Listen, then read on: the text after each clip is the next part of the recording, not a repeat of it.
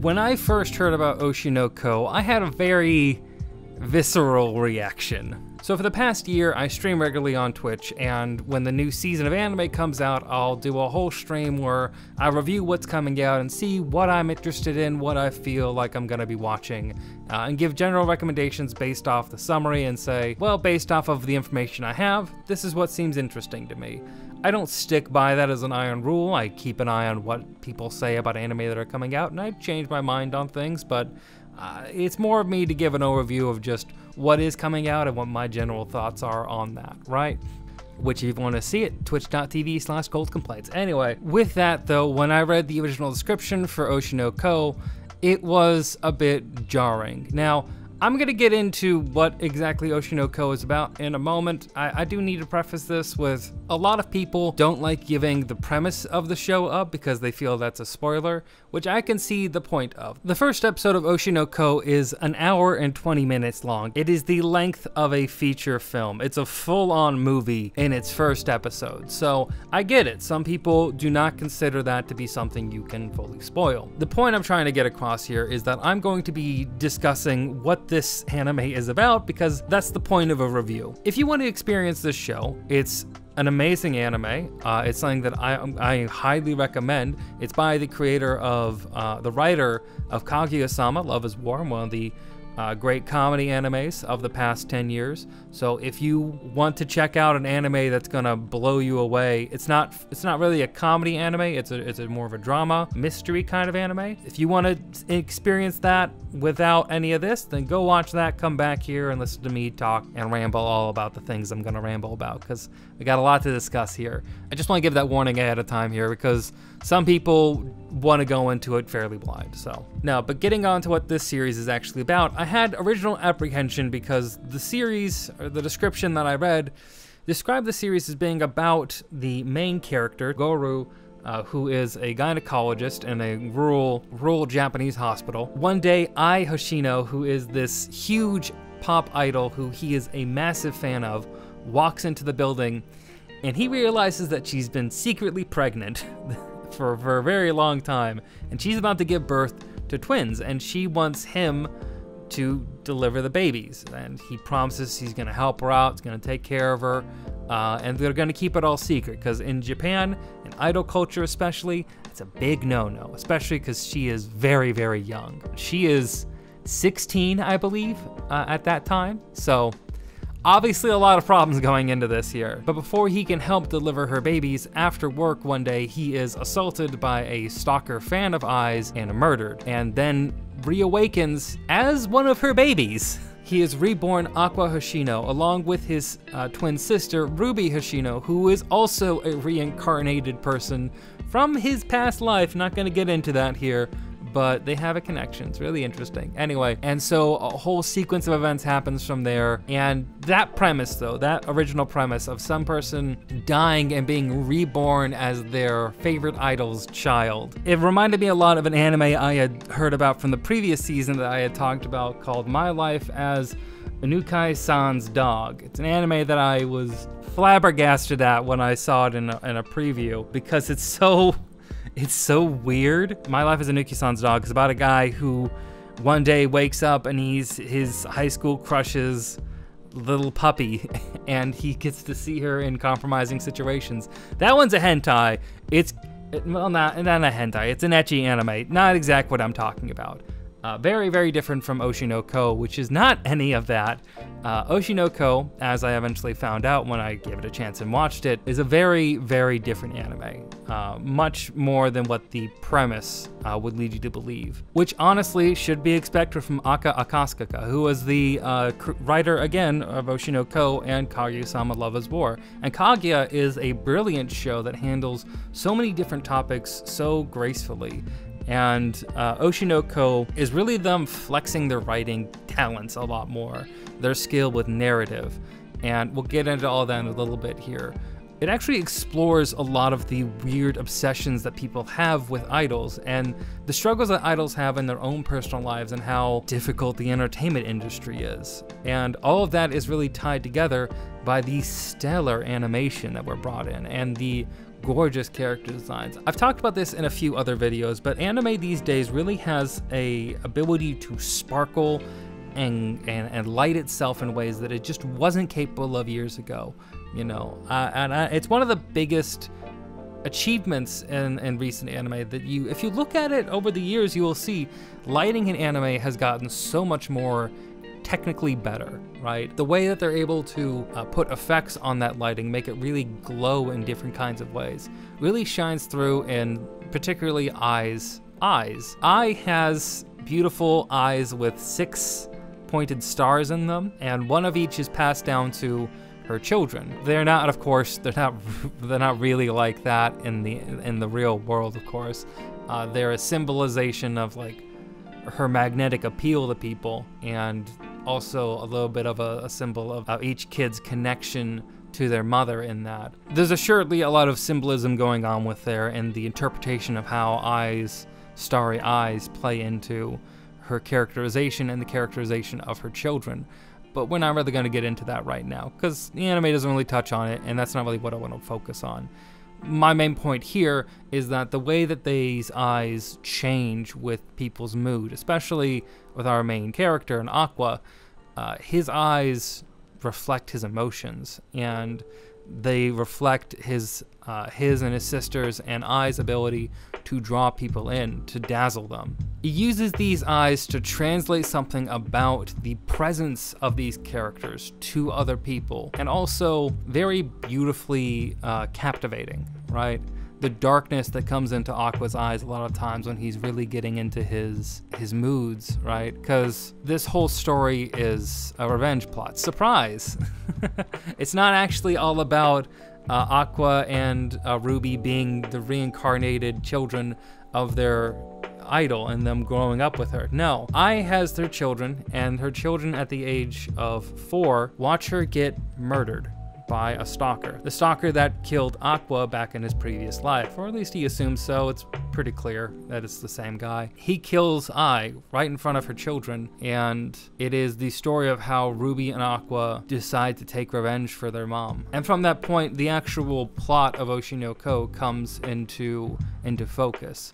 This story is Aqua getting revenge for his mother, and mainly for the person who he saw as his idol for so long. Right away, Aqua deduces that most likely his father had something to do with this, some way that he must be behind this. And so he dedicates his new life to taking revenge, to finding who his father is, and leading a life through the seedy undersides of the Japanese entertainment industry to finally exact his revenge. It's a very compelling tale with, I mean, of course, a lot of twists and turns. This is, again, the guy who wrote Kaguya-sama. This guy knows how to twist and turn a story in a way that's still satisfying, right? That's one of the key things about Kaguya-sama, is it's a tease of a relationship between two people, but he's always able to make you feel like you're getting something and you're building on something, and it's all coming to a conclusion. It's not going to be 100 episodes of nothing. You know, you always feel like you're progressing down a path. And Oshi No Ko is the next evolution of that, because it's a murder mystery at this point. It's a reincarnation murder mystery, but with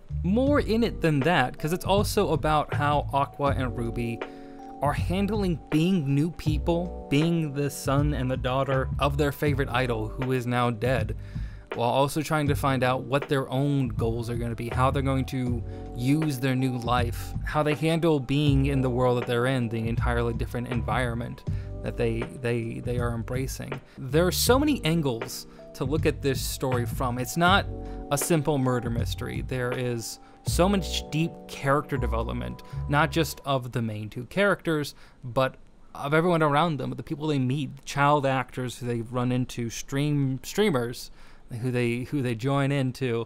There's different actors, actresses, pop idols, people they engage with when one of them joins a reality show. There's so many things to build off of in this. It's such a deep, rich world that's incredibly engaging, even when it's not focused on the main mystery. Because that's kind of the key, right, in making a story like this work.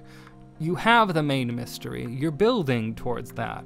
You're always searching for the conclusion, but while you get there, you have a deep, lush path of characters and little side stories and different ways of thinking about the environments that they're in and telling the stories of the people who live in these actual world environments. You also actually learn more about the Japanese entertainment industry and how dark it can be, which is something that's not unknown, right? There's been anime from Satoshi Kon's Perfect Blue is a great example of the dark sides of the Japanese entertainment industry and how that's only gotten worse, right? If you love Perfect Blue, then this is Oshi No Ko is right there for you.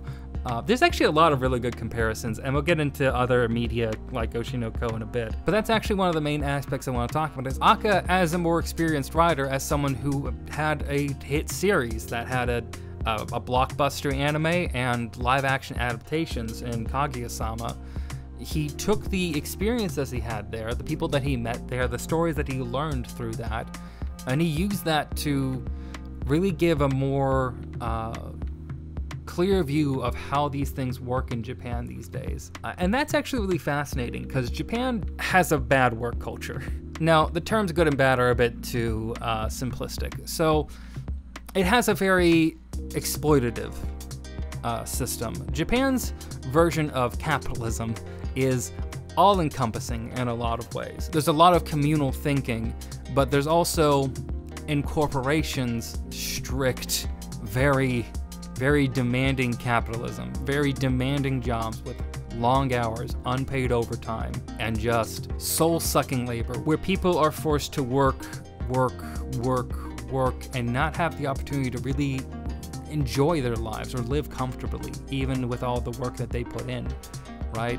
You see this reflected in a lot of anime these days. Agretsuko is a great example of this, the frustrations of a woman office worker, or one that's coming out right now, Zom 100, how soul-sucking Japan's workforce is, that it's better to be in a zombie apocalypse than to be working corporate labor in Japan, right? Or Jujutsu Kaisen, one of the best characters in JJK is Naname, who decided that, you know, being a Jujutsu sorcerer and working in a corporate job both suck in their own ways, but at least as a Jujutsu sorcerer, you know, you're helping people. Even if you might die, you know, at least you're doing something. And it's those kind of things that I find the most interesting. This comes up a lot in Japanese media, but in the entertainment industry, which is such an opaque thing, I think, for a lot of Westerners to understand, getting this kind of behind-the-scenes look and how it affects that form. Because even in America, right, in the West, I think a lot of people will know that the entertainment industry is very predatory because there's a high amount of people who want to get into it. I myself am a reflection of that. I do YouTube videos. Obviously, I like doing YouTube videos. I want these YouTube videos to succeed, right? And that's me trying to get into a form of the entertainment industry, because this is a form of entertainment, right? There's so much supply of people. There's so many people who want to get into that field, but there's only so many people who can be successful, right? There's only so many people who can actually make money off of that. And because of that, you have a very exploitative form of work. And in Japan, because Japan's entertainment industry does not have unions, right? Which is very different than in America. In early Hollywood, actually, one of the things that defined early Hollywood is unions. The Actors Guild, the Writers Unions, they have, and then there's IATSE, Teamsters.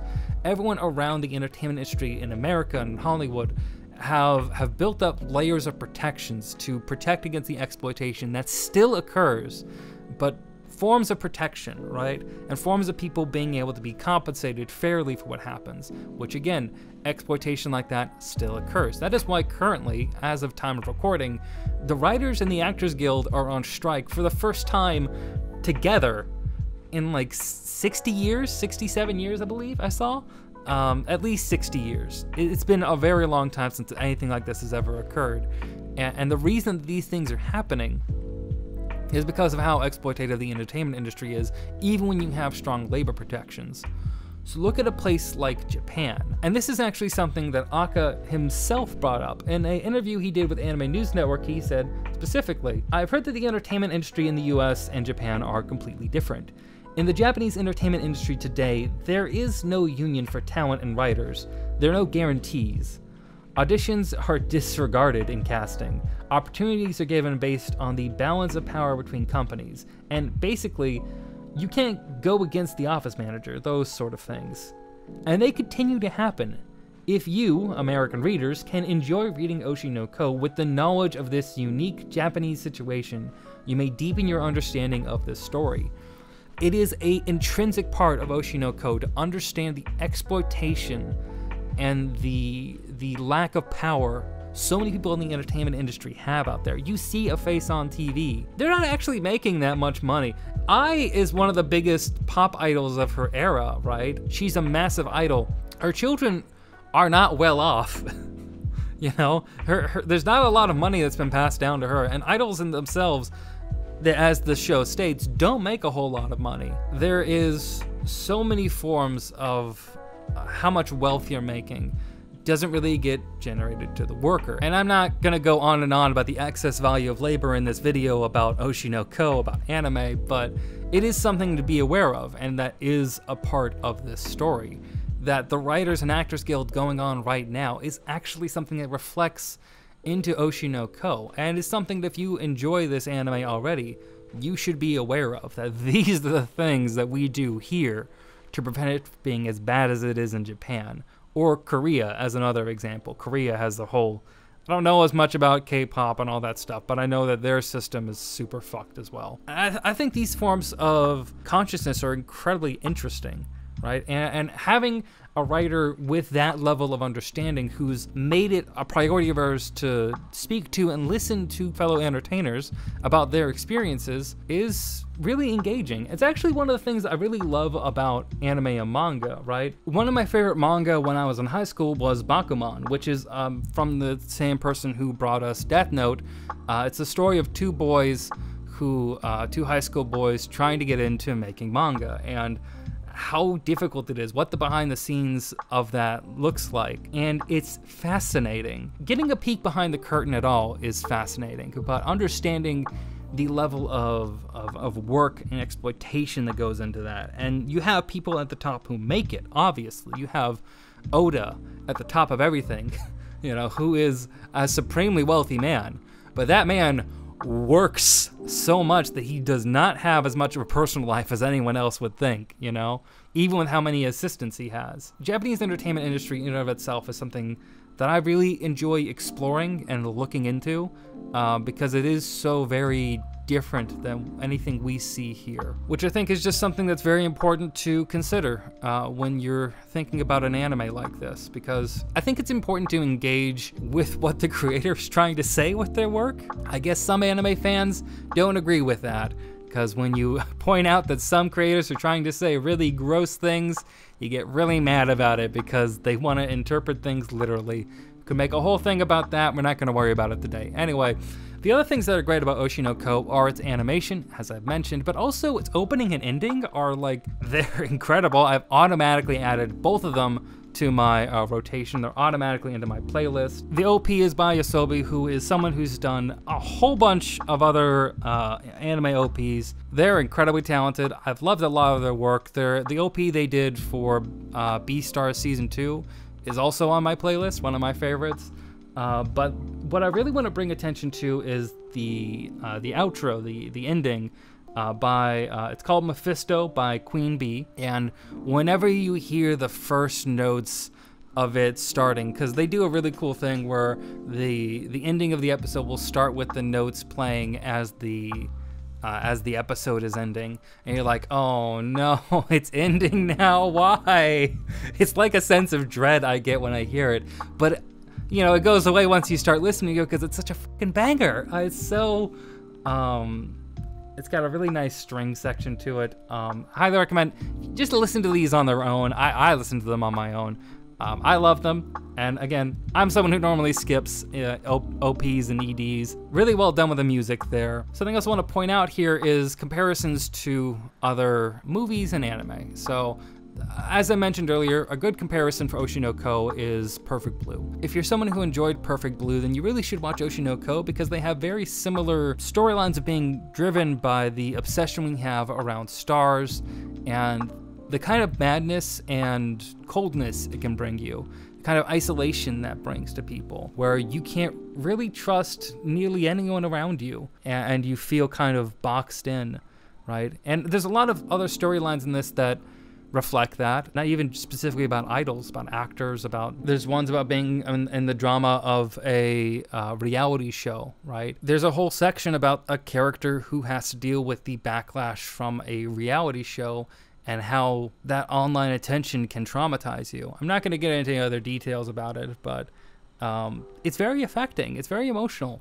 And I love what Aka does with their series, how genuine all of their stories feel, you know? The other thing I actually want to bring up here, a couple videos ago I talked about Kuch Kuch Hota Hai, and one of the biggest things, it's a Shah Rukh Khan Bollywood movie, and one of the biggest things I brought up there was a movie I highly recommended called Om Shanti Om, which is about a guy who is obsessed with this beautiful actress, and then one day he dies. He's reborn into the family of a famous actor, and he must figure out and solve the murder of this beloved actress. It's pretty similar to the plot of Oshi No Ko, actually.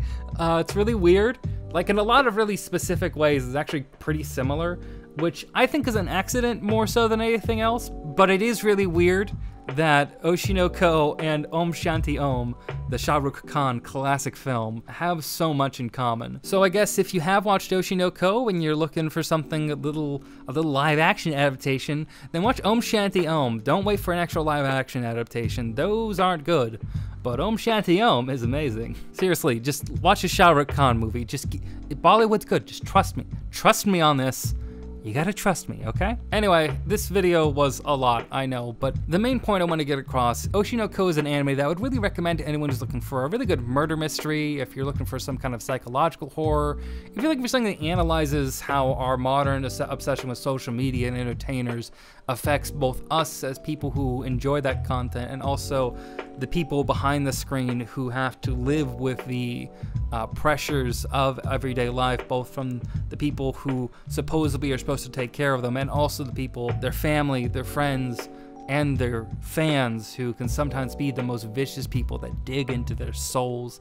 What I'm trying to get at here is that Oshi No Ko appeals to a lot of different kinds of people. If you're looking for something that is not heavy at times, then this may not be the best thing for you, because Oshi No Ko does have a tendency to get into its drama, to be a bit much for some people, I think. So if you're looking for a light anime, this is not Kaguya-sama in that way. This is very different tonally, but it does have light moments. It does have a lot of comedy to it. There's a lot of things that are really easy to digest about this.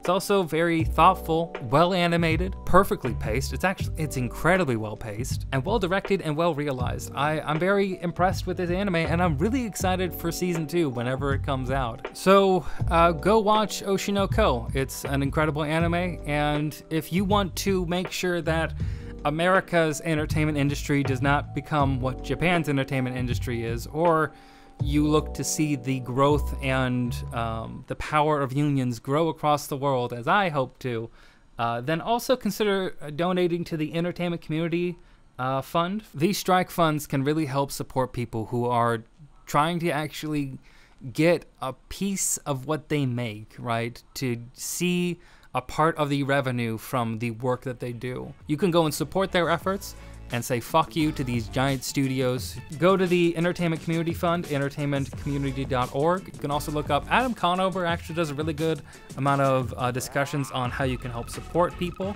and what you can do to not cross the picket line. So go and support that. Go support, actors and writers at this time. Support unions, watch Oshi No Ko, and maybe watch Om Shanti Om afterwards, because it's a really good fucking movie. Okay, thank you very much for watching this video. I hope you have a great day, a great night, or whatever it is you're having. And stay rad.